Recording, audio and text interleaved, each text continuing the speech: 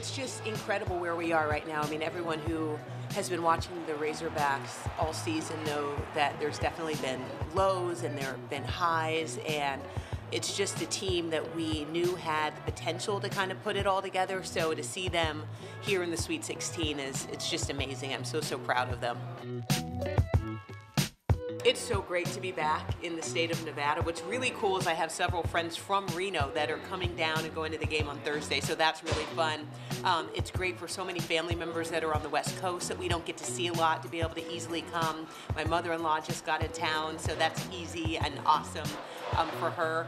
And I love Vegas. Like you said, we spent so much time here. We would play here once a year.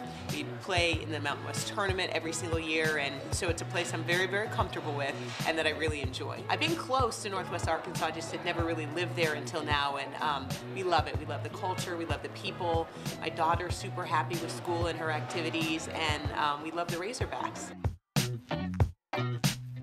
It's total spur of the moment. I want to set the record straight. It started years ago whenever we were at University of Nevada, and we won our first conference title, and he wanted to put on the t-shirt that said, you know, like conference champion. So he took his shirt off and he was trying to put the t-shirt on, but the team just grabbed him into the celebration. So he just kind of went with it and started celebrating with the shirt off. So it just became a thing where, like, every time you celebrate, you take your shirt off. And I think it's so fun that he continues that here at Arkansas. And it just shows that, you know, he has a playful side and he has a fun side, and this is very serious, but you know what, it's games, and we need to be able to celebrate these wins and get our fans hyped up and just really have fun, and I'm proud of him for that.